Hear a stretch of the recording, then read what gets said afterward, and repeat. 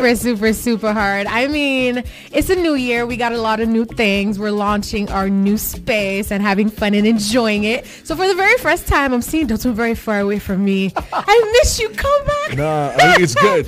We can have a conversation like this. Yeah. And first time, you know, and shout out to the first guy who's going to break that, who's going to cop the ribbon. Mm-hmm. Ladies and gentlemen. Popping our studio cherry. Yeah. He's one of the guys who have the best pen game when it comes to music in Nigeria, right? Anytime you put him on any record, he drops a verse, is a hit, right? Killer. And I like to look at him in a different dimension, right? So it's nice to have that kid come up and come here for the first time in a long time and to cut that ribbon. I'm talking about the one and the only Zinoleesky is in the building. How you doing, G? My brother, I'm good, my boss. Bro, first of all, you look fly. I know. We're outside, aren't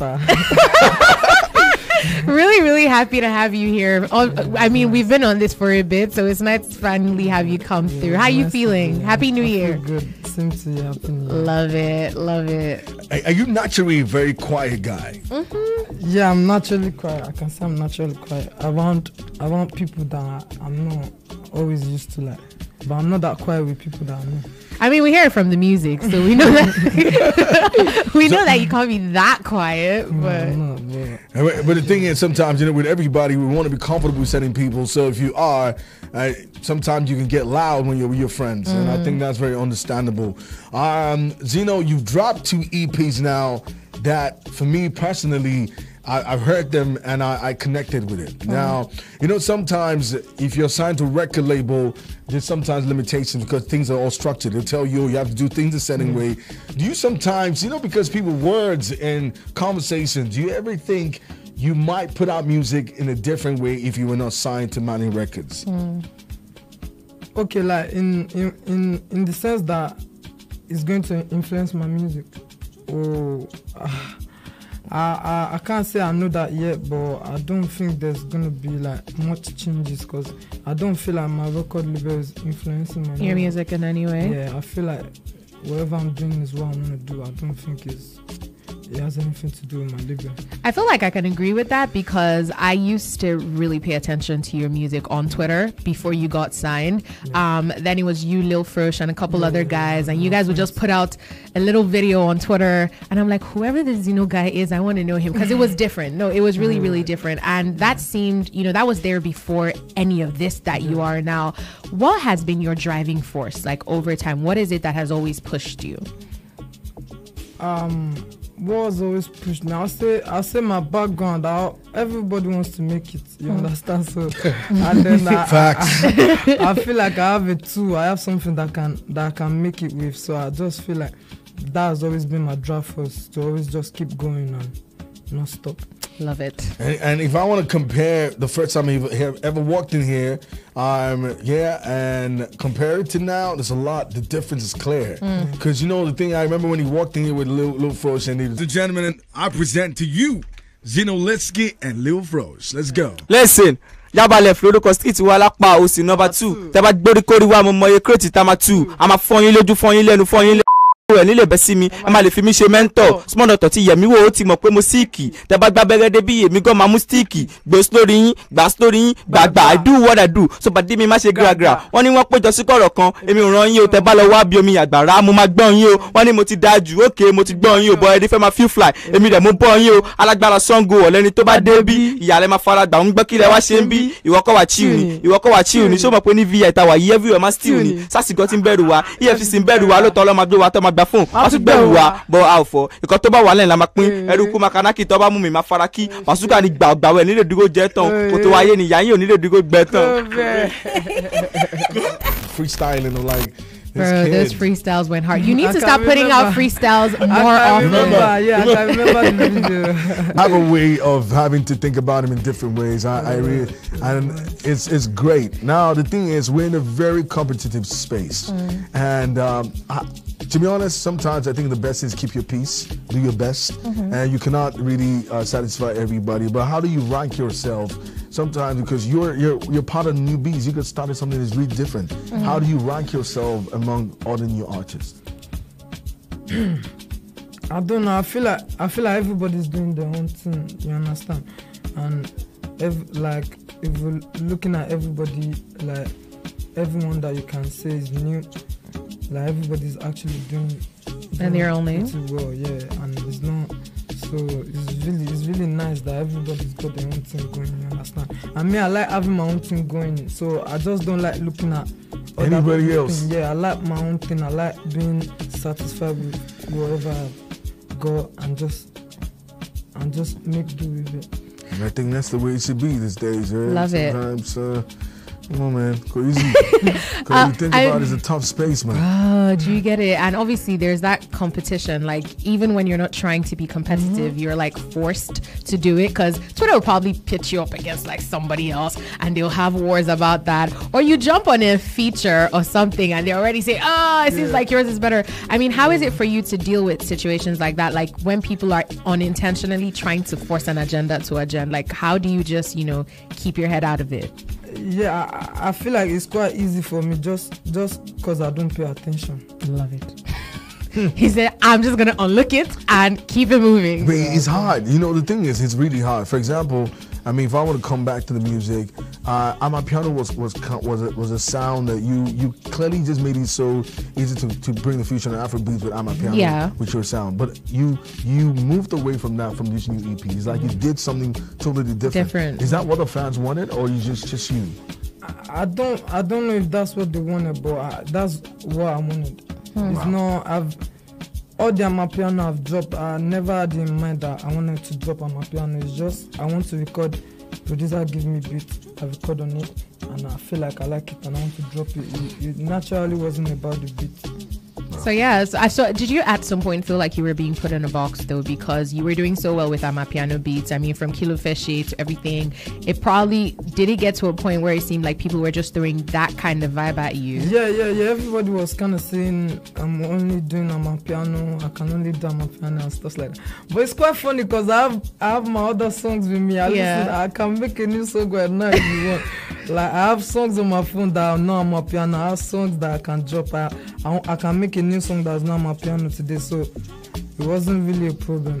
And I feel like my first single of the year is gonna be Amapiano if I feel like it's okay. I mean, we can't even be upset at that because we love that vibe. I don't care. I don't care. Zino kill any beats. Zino just bring it as it is, But to be honest, like for you, what do you think so far has been like the moment where you looked at yourself and you're like, yo, Zino, you've arrived? Like, I feel like 2020 was a great year for you, like the end of 2020, because Kilo Feshe was getting me my feelings, yo. I mean, Pyro was there, but like Kilo Feshe was like, it really, this I don't care thing we're seeing with you, like, I'll do what I want. I think that song very much like captured the essence of that, yeah. And I feel like that was Zino coming to us as Zino, like, listen, this is who I am. Do what you want to do. What do you want to do? That type of thing. Do you think, that was exactly what you were trying to do, communicate who you were to us with that song? I feel like I do that in every song. Oh, shit. I try because I feel like my song has to do with reality. It's like it's whatever I'm experiencing at the time. If I'm in love, if I'm heartbroken, if I'm all those kind of stuff. So we greet and lost. The lost aspect of it all. Zinoleesky's girlfriend, I'll be honest. Somebody said he's greet and lost. You're looking for one girl. You're single. I'm single. Boldly single. Yeah. That's cool. So, but are you ready for any relationship anytime soon? Because what I mean. Yeah, but I don't mind, but I'm not looking for it. Okay. He's very honest. Okay. I just want to say this is the top of my mind because we're having a conversation off air where we can agree with a person on his team, and said this has been the most collaborated generation. Yeah. For me, I would love to see Zinoleesky and Shaggy Vibe do a collaboration. Bro, like I was just saying it. Yeah, I definitely feel like y'all will kill it together, to be honest. What do you think? I feel like it's gonna come out mad. Yeah, I think so too. You love his music? Yeah, 100%. Love it. So just in case that happens, remember that we threw the touch. But also, like, talking about collaborations, I feel like you and Ira, have a couple tracks together, and I feel like it's the collaboration that I didn't know I needed, to be honest. Of her Deluxe, Lonely Yo. I cried.